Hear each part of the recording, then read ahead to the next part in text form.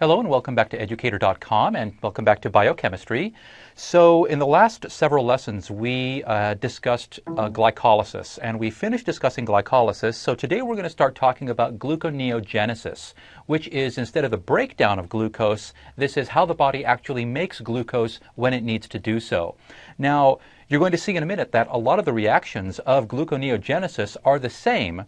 They're just run in reverse. However, it isn't just glycolysis run in reverse. If you remember, in the glycolysis reactions, there were three reactions in particular that were highly exergonic, very, very high negative free energy. So they're virtually irreversible under physiological conditions. Well, because they're irreversible, there's no way for the enzymes to actually go backward, just reverse glycolysis. So those particular reactions, gluconeogenesis actually bypasses and uses its own set of enzymes for its metabolic pathway. So let's go ahead and write all this down formally and see what's going on.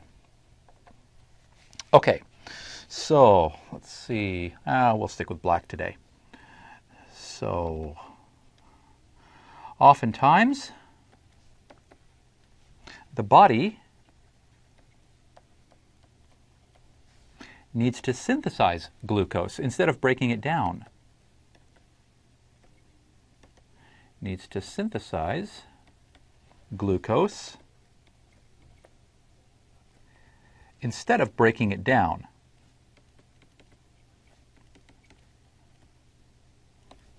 Okay, so we will concentrate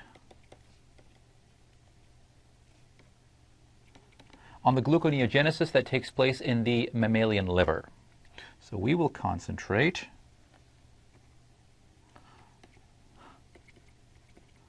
on how the mammalian liver does this.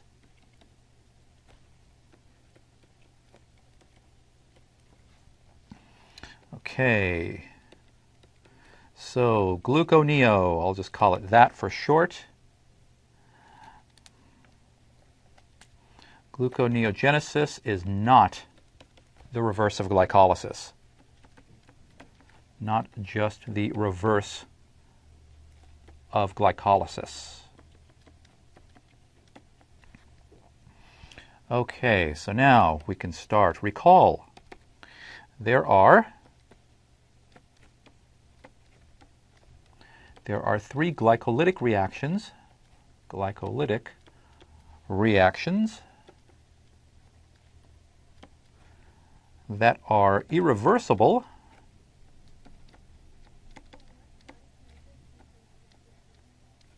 under physio conditions.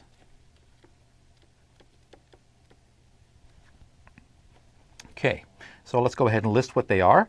The first one, we have glucose going to glucose 6-phosphate. We had a delta G, and in parentheses, I'll just write physio delta G. And notice there's no standard, no degree sign, so these are actually under physiological conditions, not biochemical standard conditions.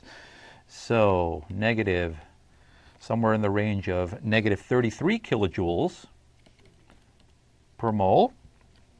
And then the second reaction is going to be the fructose 6-phosphate to the fructose 1,6-biphosphate.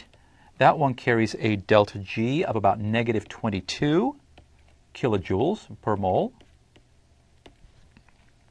And the last is the phosphoenol pyruvate to pyruvate. That's the final reaction in the glycolytic sequence.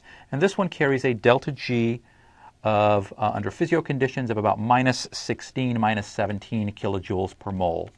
So all of them irreversible, so gluconeogenesis has to bypass these reactions. It can't just use these reactions. So,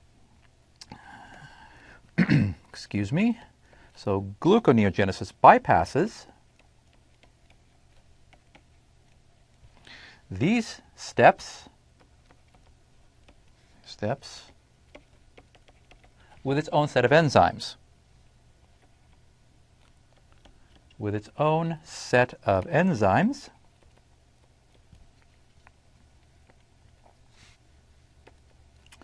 And these reactions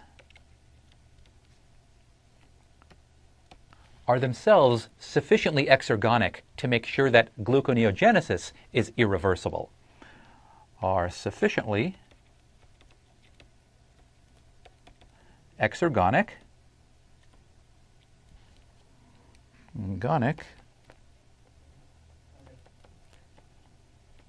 to make sure that gluconeo is irreversible. Well, are sufficiently exergonic to make sure that gluconeogenesis is, well, let me go ahead and, to make sure that they are irreversible in themselves. They are irreversible. So it's the reactions that are irreversible.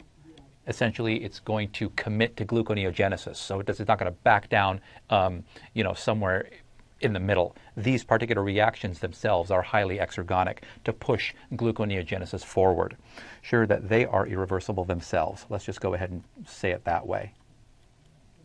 Okay, so let's go ahead and take we're going to look back at a schematic. I'm going to draw it out of glycolysis, and I'll show you where the bypass reactions take place.